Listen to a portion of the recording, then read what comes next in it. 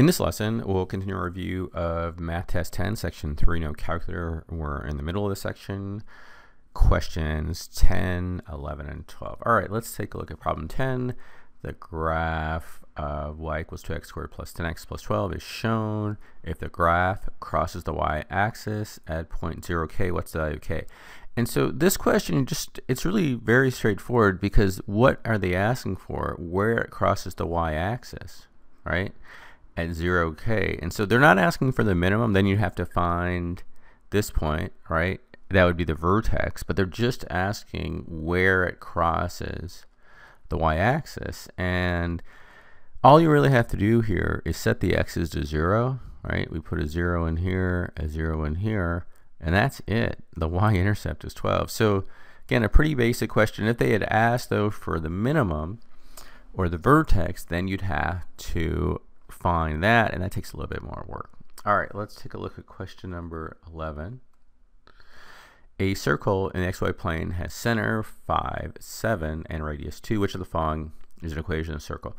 So one equation, it usually comes up almost every test one time, you have to know is the standard form for the equation of a circle. And I'll just review it with you here. It's x minus h squared plus y minus k squared equals r squared. All right, so this is the form it had. These are perfect squares, and this is the center. This is the x coordinate. This is the y, and it's the opposite sign. So if it were like x minus 5 squared, it'd be positive 5. If it's x plus 5, it'd be negative 5. It's sort of like the vertex form for a parabola. And this is the radius squared. Now sometimes it's not in this form, and then you have to complete the square and put it. That's a little bit more of an advanced problem, but here if you notice all the answer choices have this form, and they're just asking which equation, and they're telling us the center is 5, 7, radius 2. So remember, it's the opposite sign. So x minus 5, positive 5, right? That's what we're looking for.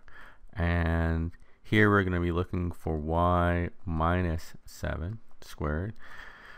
All right, and so we have that choice in A, and we have that choice in C. And then remember, radius squared is 2. And so the radius is 2, r squared, it's going to be equal to 4. And so the answer here is A. You really just have to know that formula for that problem. So not quite as advanced where you have to complete the square. And let's do question number 12. In the figure above, triangle ABC is similar to triangle DEF. What is the value of the cosine of E?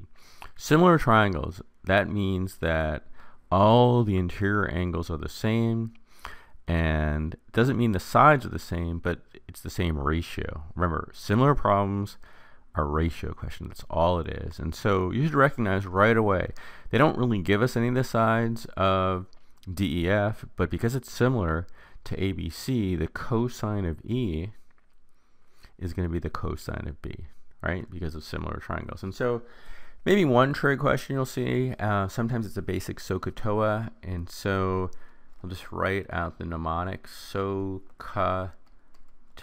And so we're solving for cosine, right? That's the C. And so that is adjacent over hypotenuse. So adjacent, here's B. Obviously there's two adjacent lines, but it's the adjacent side that's not the hypotenuse. So that's going to be 12 over the hypotenuse is 13, right? TOA, or sorry, Ka. It is 12 over 13. And so the answer here is B.